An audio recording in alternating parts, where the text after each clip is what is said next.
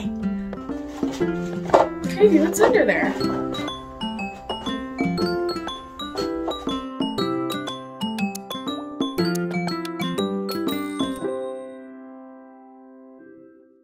Welcome to MOCACREATE at home. My name is Taylor and I'm an educator at MOCA, and this is my cat, Roux.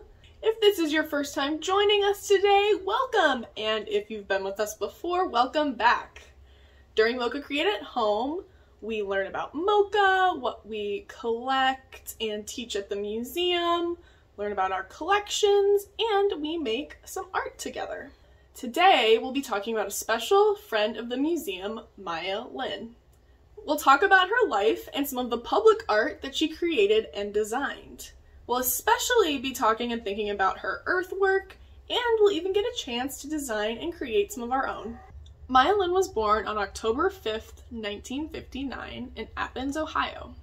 Her mother was a poet, her father was a potter, and she had one older brother.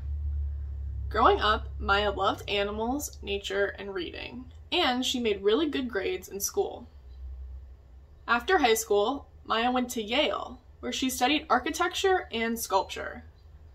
When she entered college, she knew that she was good at math and science, but during her time at Yale, she discovered that at her core, she was an artist. In 1981, when Maya was just 21 and still a student at Yale, her design for the Vietnam War Memorial, which originally started as a school project, won a competition and was selected to be constructed in Washington, D.C. This was a huge deal and caused quite a stir, partly because her design was a new type of memorial. Maya did something totally different. What do you notice about her design? What is it made of? What details do you notice? What shapes do you see? After the initial controversy passed and the monument was built, people saw and understood that the memorial allowed visitors to reflect and pay their respects to the lives lost during the Vietnam War. After designing the Vietnam War Memorial, Maya generally moved away from designing memorials and buildings. One building she did design is our museum, the Museum of Chinese in America. That's why we consider her to be a special friend of the museum. Memorials are just one type of public art. And today, even though she doesn't often create memorials, Maya still makes a lot of public art that focuses on combining nature, art, and science. Her newest works are focused on climate change, like Ghost Forest, which you can see in Madison Square Park until November 14th, 2021. If you'd like to learn more about Maya Lin, you can check out our MOCA Heroes digital magazine all about her. It goes into much more detail about her life, inspirations, designs, and artwork, and it includes a lot of fun activities and facts. Today, we're really going to focus on and think about Maya's earthwork. When you look at Maya's earthwork, what do you notice? What shapes and lines do you see? Can you follow the shapes and lines with your finger? What are they made of? How do you think she created these? Maya's earthwork is often based around science. For her wave field series, she spent a long time studying scientific data about waves, how they started, stopped, and how they affected each other. When creating an earthwork, Maya first draws her design, then she makes a 3D model, usually using cardboard, cardstock, wood, or clay. Finally, after making several models, more and more detailed each time, bulldozers come to the site and sculpt the land. Maya even carefully selects a blend of soil and grass seed that will fit in with the natural environment around her sculptures and won't hurt the plant and animal life there. To start off, I want you to draw a design of your very own earthwork. For my design, I chose this. I tried to sort of incorporate some of the different lines and shapes and elements that I found in Maya's work, like a mound, but also some waves. And then she also has some earthwork pieces that are just sort of more almost random looking lines. So I wanted to include that as well. Next, we're going to create our model. Today, we're going to be using paper, and cardboard or other recyclables as a base or as the soil, and then fabric as a covering, or you can imagine it like the grass of our earthwork. Look at your design. What shapes and lines do you have, and what recyclables could best create those shapes? For my earthwork design, I thought the easiest place to start would be with the center, where I have more of a circle or a mound. Now for that, I thought that something like a recycling container would work best. For the rest of my shapes and lines, there are a lot of wavy, swirly, squiggly lines.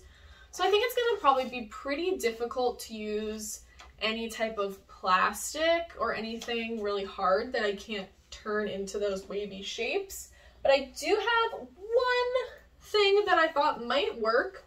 I have this giant plastic water bottle that I did manage to change into a rounded shape. I also just went ahead and grabbed literally my whole bag of paper recycling, and paper, recycled paper, is mostly what I'm going to be using for the rest of my design. So now that I have a few basic supplies to use for my design, I'm going to just go ahead and work on it.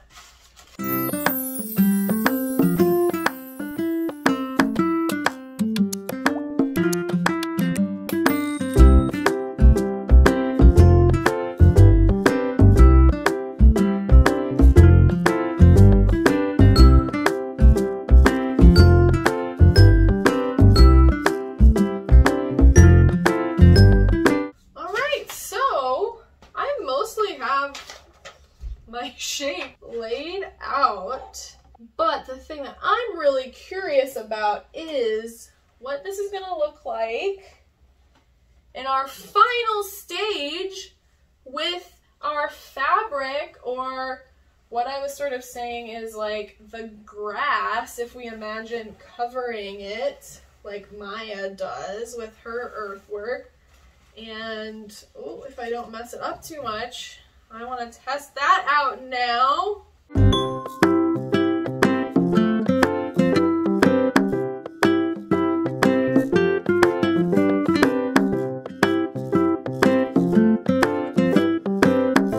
Alright, so I had to just sort of work on adjusting my fabric a little bit to really sort of get in to these different spaces in between my sculpture, in between my recycled paper and stuff. I'm actually really pretty happy with how the top part of my design turned out, but the one thing that really wasn't successful was my much skinnier line over here. I thought the paper balls technique was really successful, so I'm gonna just add a few more of those.